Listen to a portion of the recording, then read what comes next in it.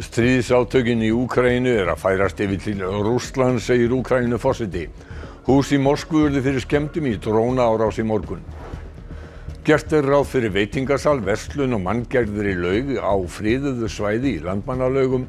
Skipulagsstofnun telur að framkvæmdirnar gætu aukið álag á verndað landsvæði.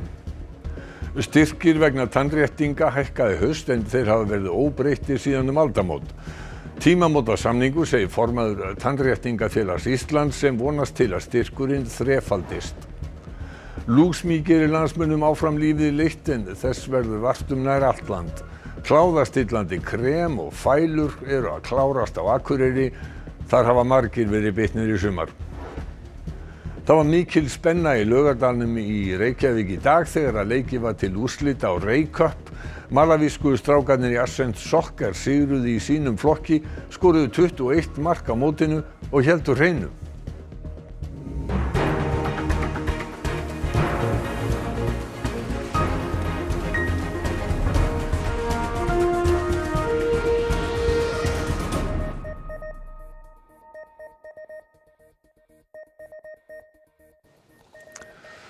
Gott kvöld. Tvær byggingar skemmdust í drónaárás í Moskvu í morgun. Þetta fjórða árásin á rússnesku höfuðborgina í þessum mánuði. Zelenský, forseti Úkraínu, segir að stríðsátökin færist nær Rússlandi. Rússneska varnarmálaráðuneytið segir að 3 drónar hafi verið skotnir niður. Brot úr þeim skemmdu 2 opinberar byggingar í viðskiptakverfi í rússnesku höfuðborginni. Ekkert manntjón varð en öryggisvörður slasaðist. Drónarnir voru skotnir niður nokkrum kílómetrum frá Kreml. 3 ráðuneyti eru til húsa í annarri byggingunni sem skemmdist.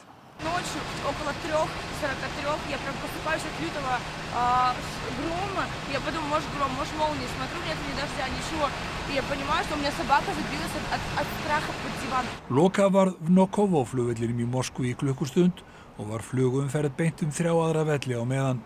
Rússneska utanríkisráðuneytið segir að árásirnar hafi aðeins verið mögulegar með aðstoð Bandaríkjamanna og bandamanna þeirra í NATO. Líkt og í hinum 3 drónaárásum í Moskvu neita Úkraínumenn að lýsa ábyrgð en eitthvað má lesa í ummæli forseta Úkraínu nú síðdegis. Російська агресія зазнала банкрутства на полі бою. Сьогодні вже 522-й день, як триває так звана спеціальна воєнна операція, яку російське керівництво розраховувало на тиждень-два.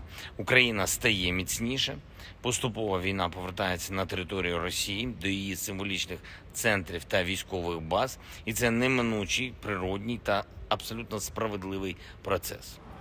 Skömmu eftir að Rússar réðust inn í Úkraínu náðu þeir borginni Súmi í norðausturhlutanum og héldu henni í nokkrar vikur.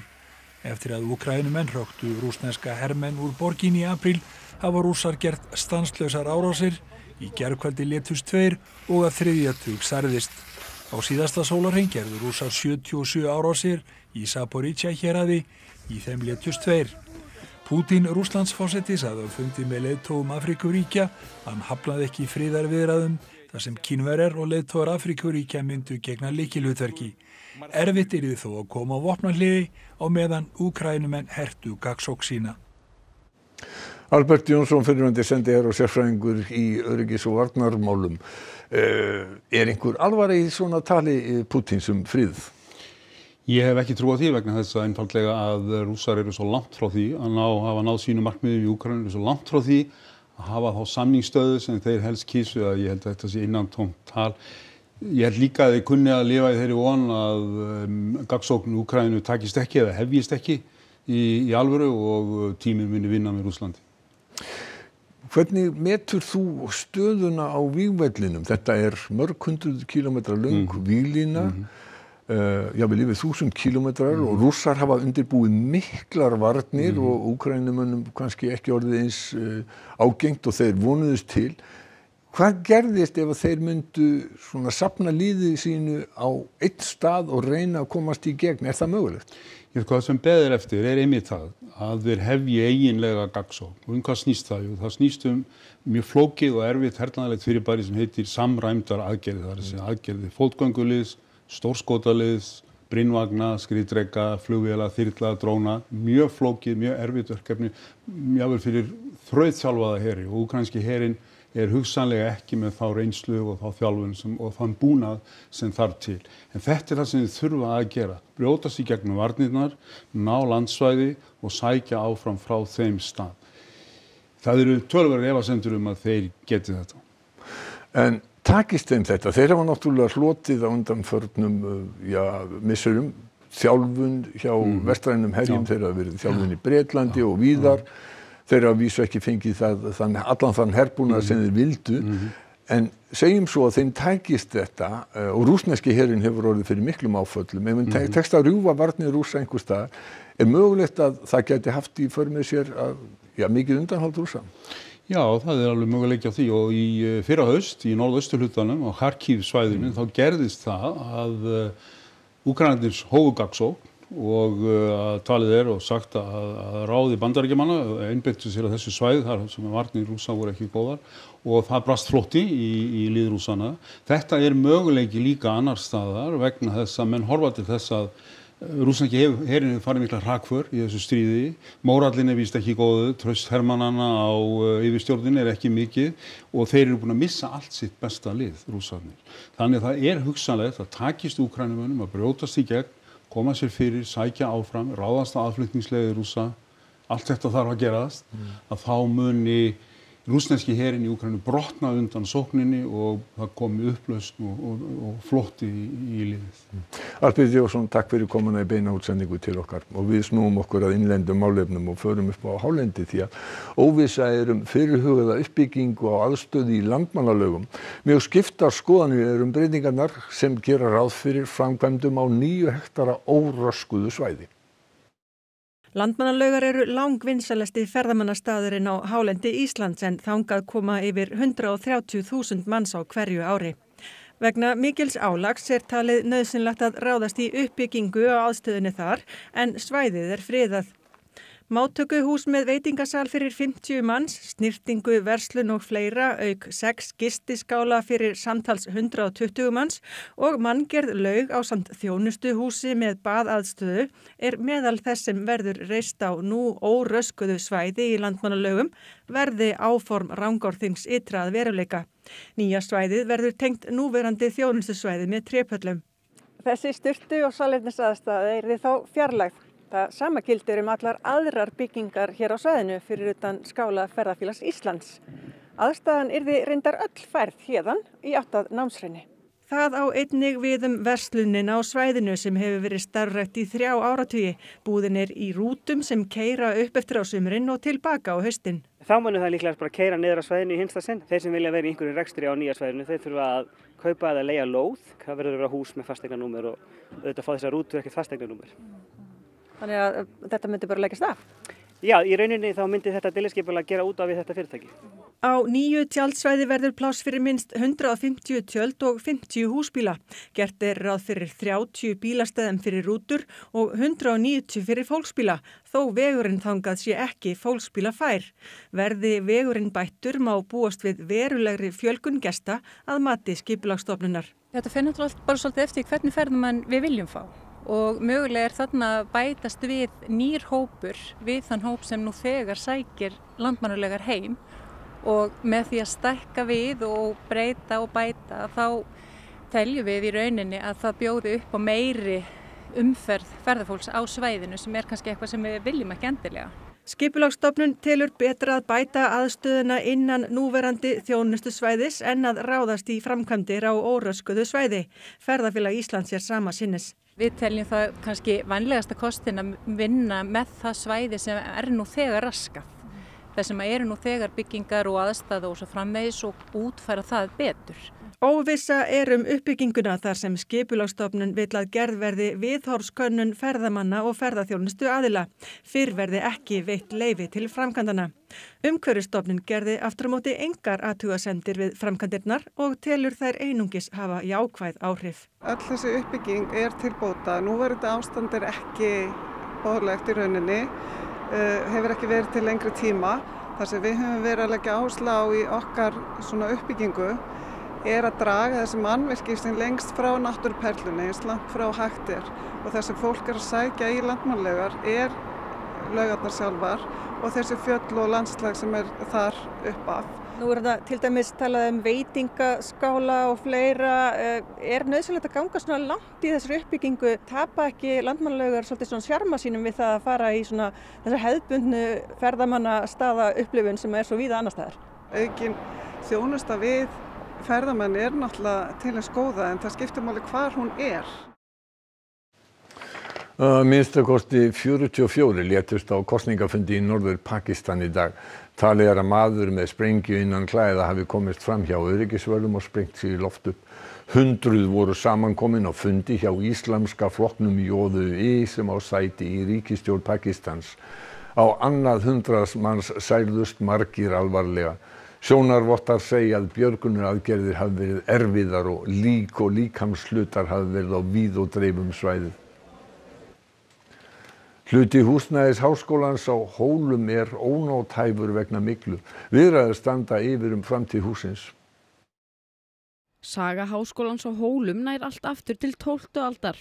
Skólinn hefur starfað í núverandi mynd frá árinu 2007 í aldargömlu húsnæði sem farið að láta á sjá. Það fyrir nokkrum árum síðan þá uppgötvuð mygla hér í skólanum og þá verst á efstu hæðinni, 4. hæðinni hjá okkur. Og í raun orðið svo slæmt að í lok ársins 2021 þá fengum við hér frá vinnueftirlitinu að þið þurfti að loka skrifstofuna, var ekki lengur hægt að leyfa fólki að vinna þar. Þá voru þó þegar margir starfsmenn farnir að vinna heima vegna þess að þetta ekki gott umhverfi hann uppi. Og núna 4 árum eftir að myglan uppgötvaðist hefur loks verið hafist handa við að stúka af 4. hæðina og útbúa aðstöðu fyrir starfsmenn sem hafa mist skrifstofur sínar. Þetta var sem sagt áður skrifstofa rektors og það verið að breyta í að hér koma 3 skrifborð. Þetta segir bagalegt hver langan tíma hefur tekið að koma framkvæmdum af stað. Bæði kemur fjármagnið seint og svo hreyfist það hægt þegar það komið af stað en við erum að vonast þess að við séum að fara að sjá meiri hreyfingu á þessu núna. Talið að myglan sé komin á fleiri staði í skólanum og nú vinnur verkfræðistofan Efla að mygluúttekt á öllu skólahúsnæðinu. Og viðbrögðin leyna sér ekki þegar gengið inn í eitt herbergjanna á 4. hæð skólans. Já, hér eru búin að vera með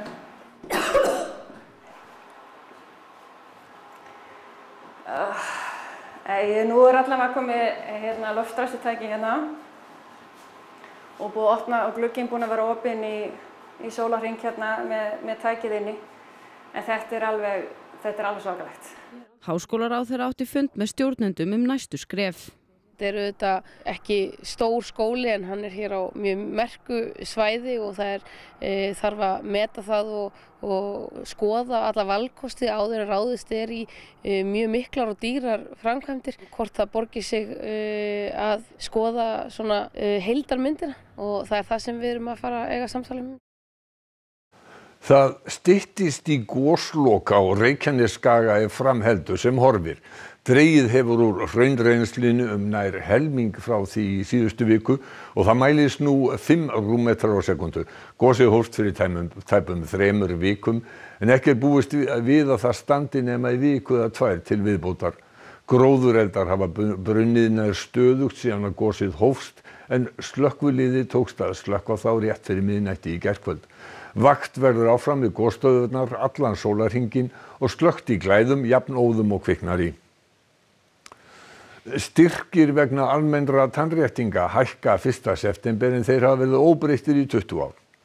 Kostnaður foreldra við tannréttingar barna hleypur á milljónum og því margir sem hafi gefnað þeim. Ekki komið á hreint hversu mikið tannréttingastyrkir hækka þegar nýr samningur sjúkratrygginga, heilbrigðisráðuneytisins og tannréttingasérfræðinga tekur gildi í haust. Með nýja samningnum greiða sjúkratryggingar nauðsynlegar tannréttingar vegna alvarlegra afleiðinga sjúkdóma, slysa eða meðfæddra galla, auk venjubundinna tannréttinga barna. Almenn tannréttingameðferð kostar að jafnaði rúma 1 milljón króna.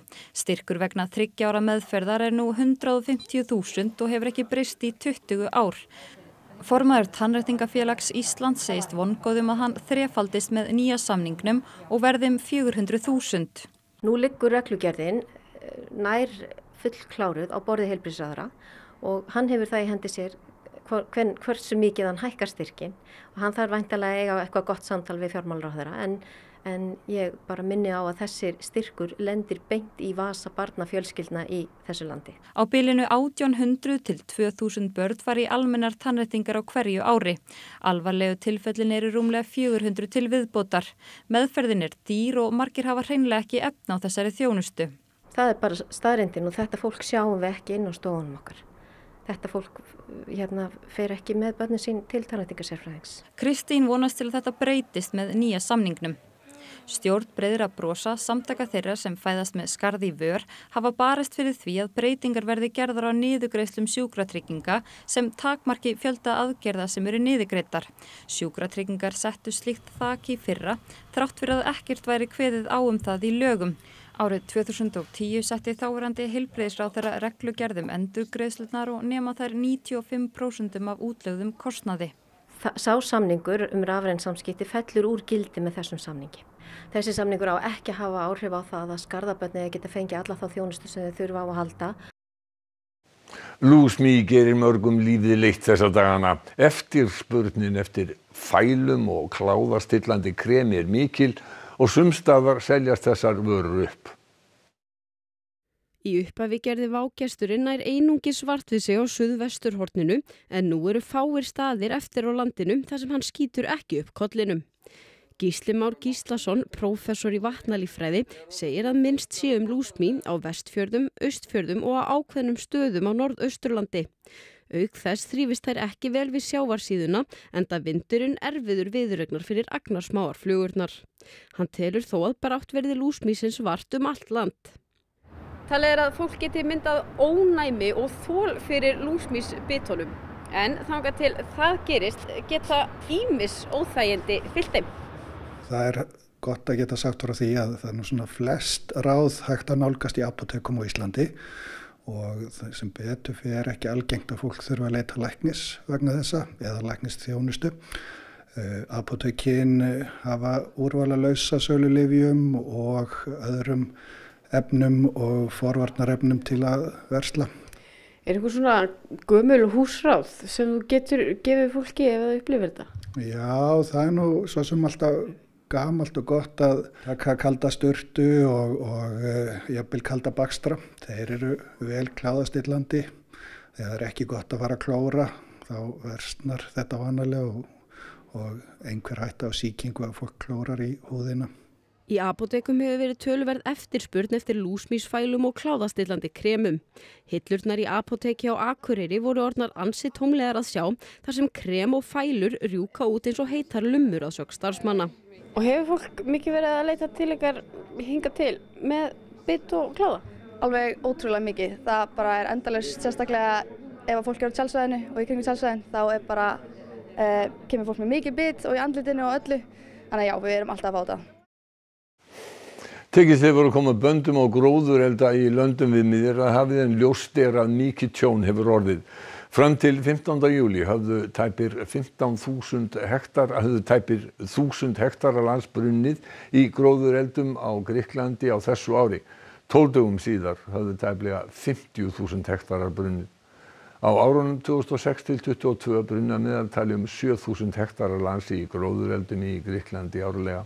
Þessar myndir eru frá Ródos og sýna eyðilegginguna. Þar þurfti að flytja tæplega 30.000 manns á öruggari staði þegar eldar loguðu sem víðast. Og það var líf og fjör í Laugardalnum í Reykjavík í dag þegar að úrslitaleikir Reykjavík voru spilaðir. Malavísku drengirnir úr knattspyrnufélaginu Ascent Soccer spiluðu í fyrsta sinn á gervigrasi hér á landi. Þeir tryggðu sér sigur í 3. flokki karla, fengu ekki á sig mark. 134 lið og 2300 keppendur tóku þátt í mótinu í ár, því lauk á Laugardalsvellinum í dag. Stoke City fór með sigur af hólmi í 4. flokk karla en þeir höfðu betur gegn Blackburn Rovers í úrslitaleiknum. Stjarnan lagði Þór Akureyri að velli eftir vítaspyrnukeppni í úrslitum 4. flokki kvenna. Sömuleiðis þurfti vítaspyrnukeppnin til þess að knýja fram sigurvegara í 3. flokki kvenna en þar hafði Breiðablik betur gegn Bayern München. Það voru svo malavísku strákarnir sem höfðu betur gegn Þrótti Reykjavík í 3. flokki karla. Drengirnir voru flestir að ferðast í fyrsta sinn til annars lands og margir þeirra höfðu aldrei spilað á gervigrasi áður. Það var þó ekki að sjá á leik liðsins. We are very happy to win the cup, and everyone knows that if you win something that you are not expecting, you feel like you are very happy. So we are very happy of it. So I don't have anything to say. The thing that I want to say that we are very happy because we win this League Cup. Framkvæmdastjóri Reykjavík segir mótið hafa gengið afar vel. Í 23 ára sögu hafi aldrei fleiri erlend lið tekið þátt og þau verða að öllum líkindum enn fleiri á næsta ári. Við erum búin að fá fullt af skilaboðum undanfarna daga með liðum sem hafa mikinn áhuga á 2004. Svo við erum strax komið með þó nokkur erlend lið sem að vissulega sýnir bara að við erum alltaf að stækka og vonandi verða alþjóðlegri mót. Hugsjónamaður varðveislu trébáta ver flestum stundum í að gera upp 30 tonna eikarbát. Hann dreymir að gera úr honum fljótandi bátaverkstæði, fara landið og aðstoða við að bjarga bátum sem að liggja undir skemmdum. Eikarbáturinn Jón Forseti var smíðaður í Bátalóni í Hafnarfirði 1968. Hann hefur verið gerður út frá mörgum stöðum á landinu og borið ýmis nöfn. Þegar honum var lagt grotnaði hann niður og komst í eigu Faxaflóahafna. Á uppboði fékkst enginn kaupandi. Og enginn vildi hafa hann. Og ég segi ok, við björgum bátnum. Ég get ekki hort upp á trébáta verð á nýta. Fyrir 2 árum var báturinn dreginn í Kópavog. Ágúst býr og vinnur í Svíþjóð og hann á 12 trébáta sem hann hefur gert upp. Hann vinnur í 10 til 12 tíma á dag og býr í bátnum. Mér líður bara opbóðslega vel í bátum. Ég bjó í Danmörku í Kaupmannahöfn í 9 ár í gömlu tréskipi. Og það fannst mér vera 5 stjörnu hótel. Ég er ekki viss að þú fengir mikið fyrir þetta að vera að leigja þetta út í Airbnb. Nei, hvað ætti ég þá að vera sjálfur? Jú, nei, sko fyrir mér þetta 5 stjörnu hótel, sko. Ágúst byrjaði á að bera línolíu á skrokkin og á 6 dögum fór hann 40 til 50 umferðir. Hann segir að með þessari aðferð ætti líftími bátsins að vera 2 til 300 ár. En eru margir bátar sem eru hér á Íslandi sem þú heldur að liggi bara undir skemmdum? Já, ég er náttúrulega að gera þetta til þess að fá úr honum fljótandi bátaverkstæði, það fyrst á Íslandi, og fara svo landið og gera pinna, eða aðstofa fólk við og kenna þeim að gera slíkt. Og mér finnst það bara ekki hægt að virða ekki betur hinn siglandi menningararf sem við höfum, sko. Eftir 4 vikur ætti báturinn að verða sjóklár. Fallast þér aldrei hendur? Nei, það er bara einhvern veginn ekki til í kollinu, þetta eru 2 prósessar og það er að byrja og hinn er að halda áfram og ég er í prósess nummer 2 og það heldur bara áfram og það klárast það. En það eru mörg handtök eftir áður en hann siglir á vit ævintýranna. Ætlar hann að halda nafninu? Mér finnst nafnið svo æðislegt að hugsa þér þegar ég fer af stað á mínum útbúna verkstæðiskipi og fer inn á Siglufjörð til dæmis. Og kem til að laga hína trébátana þar. Það er einn bátur sem verður að bjarga hann í Daniel. Þegar ég kem inn og þá kem ég ekki á einhverju mumma eða dúta eða eitthvað. Ég kem á Jóni Forseta, maður. Það er bara, þú veist, það þyrfti lúðrasveit og allt til að taka á móti mér. Og það var að sjá hvernig viðrar Jón Forseta og svo okkur hinn. Það er fremur hæg norðlæg eða breytileg átt í kortunum fyrir morgundaginn með stöku skúrum inn til landsins en að öðru leyti verður þurrt að mestu með góðum sólarköflum vestanlands, skrifar Theodór Freyr Hervarsson. Daghiti verði víða á bilinu 13 til 18 stig, öllu svalara verði úti við norður- og austurströndina og Theodór Freyr fer yfir þetta nánar. Að loknum íþróttafréttum, Kristjana Arnarsdóttir sér íþróttafréttirnar hjá okkur í kvöld. Mótsmetin fjallu hvert af öðru á lokadegi meistaramótsins í frjálsíþróttum í dag. Guðni Valur Guðnason bætti 29 ára gamalt mótsmet Vésteins Hafsteinssonar í kringlukastinu. Stórkostleg mörk og óvænt úrslit litu dagsins ljós á HM í fótbolta í dag og hátt í 30 leikmenn eru frá á HM vegna krossbandslita. Við ræðum við sjúkraþjálfara þessa miklu aukningu krossbandslita í kvennafótboltanum. Í lokin helstu fréttir kvöldsins. Stríðsátökin í Úkraínu að færast yfir til Rússlands, segir Úkraínuforseti. Hús í Moskvu urðu fyrir skemmdum í drónaárás í morgun. Gert ráð fyrir veitingasal, verslun og manngerðri laug á friðuðu svæði í Landmannalaugum. Skipulagsstofnun telur að framkvæmdirnar gætu aukið álag á verndað landsvæði. Styrkir vegna tannréttinga hækka í haust en þeir hafa verið óbreyttir síðan aldamót. Tímamótasamningur segir formaður Tannréttingafélags Íslands sem vonast til þess að styrkurinn þrefaldist. Lúsmý gerir landsmönnum áfram lífið leitt en þess verður vart nær allt land. Kláðastillandi krem og fælur eru að klárast á Akureyri þar sem að margir hafa verið bitnir í sumar. Og næstu fréttir verða í útvarpinu klukkan 10 í kvöld. Við minnum á að vefurinn okkar, hann uppfærður allan sólarhringinn. Við minnum líka á appið okkar, RÚV-appið fyrir snjalltækið þar sem þið getið séð þennan fréttatíma og alla dagskrá okkar. En þessu er lokið núna og verið sæl.